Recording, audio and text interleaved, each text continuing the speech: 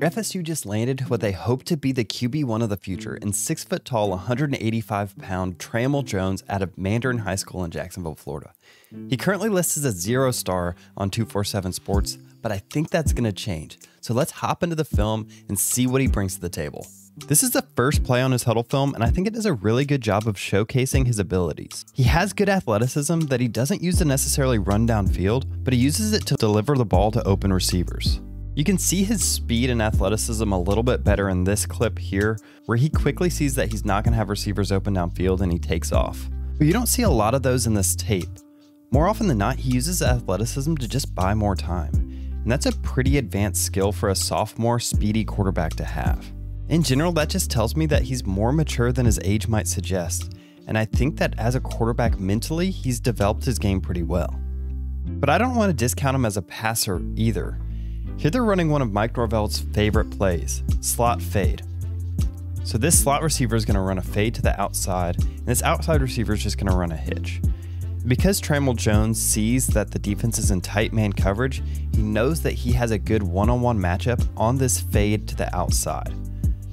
That's an easy pre-snap read that requires a good throw, and he makes one here. Here's another similar clip. He's got man coverage across the board, and it's another slot fade call. This one requires a little bit more air to be put under the ball, and I think he does a good job of delivering the ball where only his receiver can catch it. I also really like this throw. He's got a vertical route going up the sidelines, but he sees that he's capped pretty hard by this corner. So both him and the receiver are going to be on the same page as he delivers a back shoulder throw to this receiver. This is honestly probably one of the hardest throws to make in football, and it's impressive that he's able to make it here. He also shows several of these clips of him throwing the ball over the middle, which I kind of like that he includes. This is a harder throw than it might look. Most of them are just these RPOs where they've got a glance route going over the middle of the field, and he's going to read this weak side linebacker. Since he collapses on the run, it gives a pretty open receiver behind him for an easy completion, and it shows off Jones's quick release.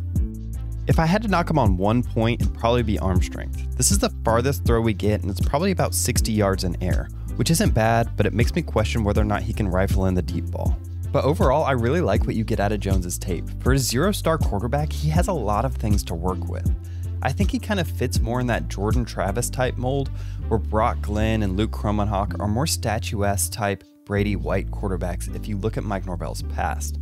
I think that's really interesting because Mike Norvell traditionally doesn't get Jordan Travis type quarterbacks, these 6-foot-tall kind of quicker quarterbacks that can move around in space.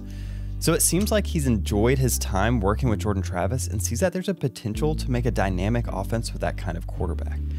So I think Tramell Jones not only offers an interesting look into FSU's future, but kind of offers an interesting look into Mike Norvell's thought process as he's reevaluating what his offense might look like in the future. So thanks for watching this. I hope that it was informative, and let me know what your take is on this Tramell Jones kid in the comments below. Make sure to like and subscribe both here and to the X's and O's YouTube channel where I spend most of my time, and thanks for watching.